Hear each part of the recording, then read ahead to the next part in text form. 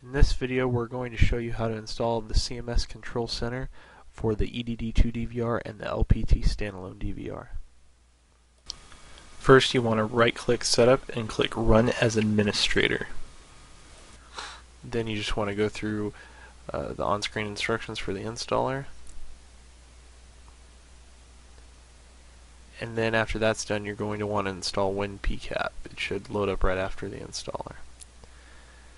All quick and simple. Then you want to go ahead and load up the CMS software for the first time.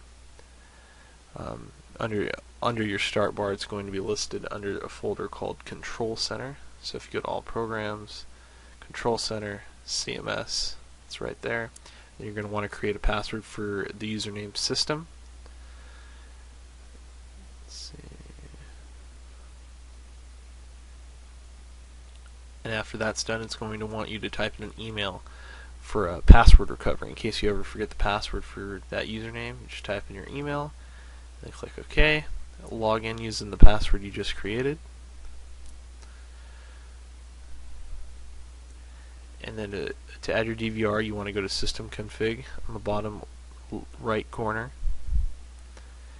Up at the top corner, you're going to see a couple boxes. Click that, add a region. And you can call the region whatever you want. It can only be one word though. This helps differentiate between DVRs in different areas if you have multiple systems. Let's see, one word.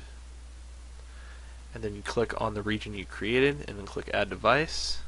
And then right here you can add the device name or IP if it's not on your network. If the DVR is on your network, you go to Search Device and then double click the appropriate DVR you want to add in case you have multiple DVRs. Type in the username and password for that DVR. OK, and you see it just added all the channels. So go back to Live, and then right here you can drag and drop your cameras one by one.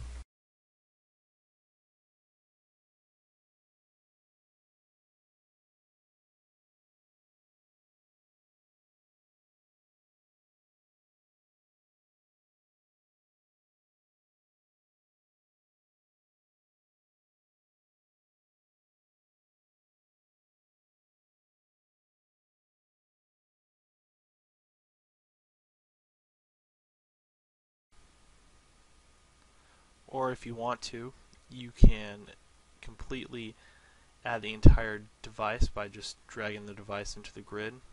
I want to change it to fit the amount of channels, like so.